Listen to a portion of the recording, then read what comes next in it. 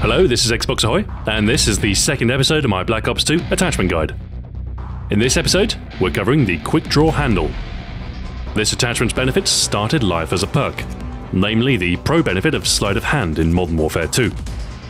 Since then, it has returned in every title, split into its own perk Quickdraw in MW3, and returning instead as an attachment in Black Ops 2. The Quickdraw Handle is available for the assault rifles, SMGs, LMGs, and the shotguns. It is unavailable for secondary weapons, and is notably absent within the sniper rifle category.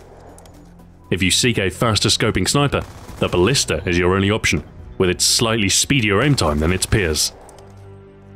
For those weapons that have it, the Quickdraw Handle's effect is relatively straightforward. It reduces the time needed for your weapon to transition from its idle stance to aiming down sights. This ability to aim more quickly means you can direct accurate fire onto your opponent sooner, potentially skewing gunfights in your favour. In previous titles, this effect was uniform across all weapons. The perk would universally halve aim time. This is not entirely the case with Black Ops 2. The attachment's effect varies depending on weapon class. Assault rifles, SMGs and shotguns do gain a 50% reduction in aim time. The assault rifle and shotgun's 250 millisecond aim time becomes 125 milliseconds, and the SMG's 220 milliseconds becomes 110. LMGs are slightly different, however, receiving only a 25% reduction in aim time. This takes the typical 480 millisecond LMG aim time to 360 milliseconds instead. This works out at roughly the same absolute benefit, with an aim time reduction of around 120 milliseconds across the board.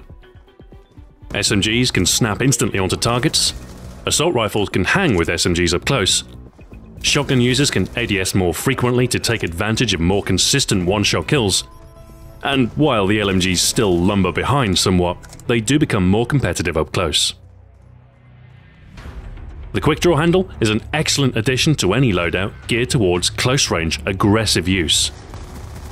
In general terms, the closer you get to your opponent, the more important speed is. Fast reaction times and correspondingly nimble weapons usually come out on top in such gunfights. SMGs already have the ability to direct semi-accurate hipfire instantly onto a target, especially with a laser sight. So Quickdraw is less useful here. But assault rifles have worse hipfire performance, so see a greater benefit to aiming at a close range. Shotguns in Black Ops 2 benefit from a tighter shot spread when aiming, unlike previous titles. So Quickdraw is useful for those shotguns with a slower rate of fire, where one-shot lethality matters. The Quickdraw Handle is less necessary on weapons with a faster rate of fire and a tighter hipfire spread. In such cases, hipfire is normally quite reliable. The LMGs also benefit less, and in general terms you should seek to keep your sights up most of the time with the LMGs, and avoid close quarters combat when necessary. Still, the Quickdraw Handle's benefit is universally positive, and when equipped will help any weapon to become more competitive in close-range firefights. After all, those quick on the draw will be first to the finish. Thanks for watching. This has been Xbox Ahoy.